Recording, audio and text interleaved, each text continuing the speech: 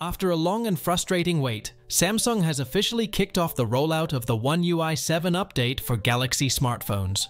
The Galaxy S24, Galaxy S24 Plus, Galaxy S24 Ultra, Galaxy Z Fold 6, and Galaxy Z Flip 6 are the first in line to receive the official update. After 4 months of beta testing for the Galaxy S24 series, the company is now gradually releasing the stable version. However, based on the current timeline, some users may have to wait a little longer.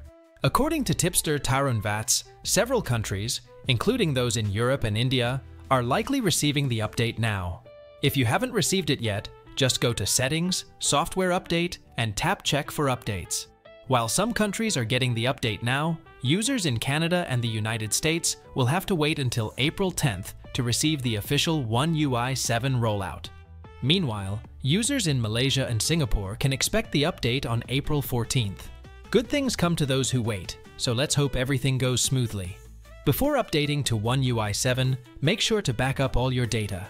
Samsung's updates are generally safe, but it's always better to take precautions as anything can happen.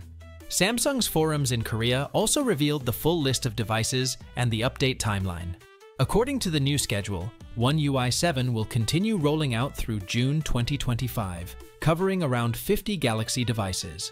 That includes models from the Galaxy F and Galaxy M series, Galaxy A series, tablets, and more.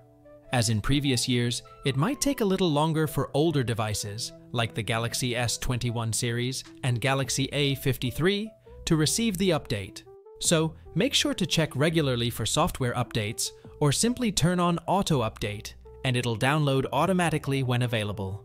Also, stay tuned as we'll be covering what's new for the Galaxy S24 Ultra and Galaxy A55 soon. Thanks for watching, and I'll see you in the next one.